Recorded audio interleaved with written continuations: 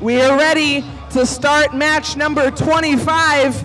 Our teams are getting prepped for this match. Our tournament director looking over his notes and giving me a thumbs up. Let's get started. Match 25 in 3, 2, 1, go! Starting us off, Milwaukee headed over, directly going into Going Coastal, who looks like they've absorbed some chain from Cannonball, another competitor. However, Milwaukee bumping into Going Coastal and knocking their bowl off. That could be a huge issue. However, bigger issue, M18's not moving.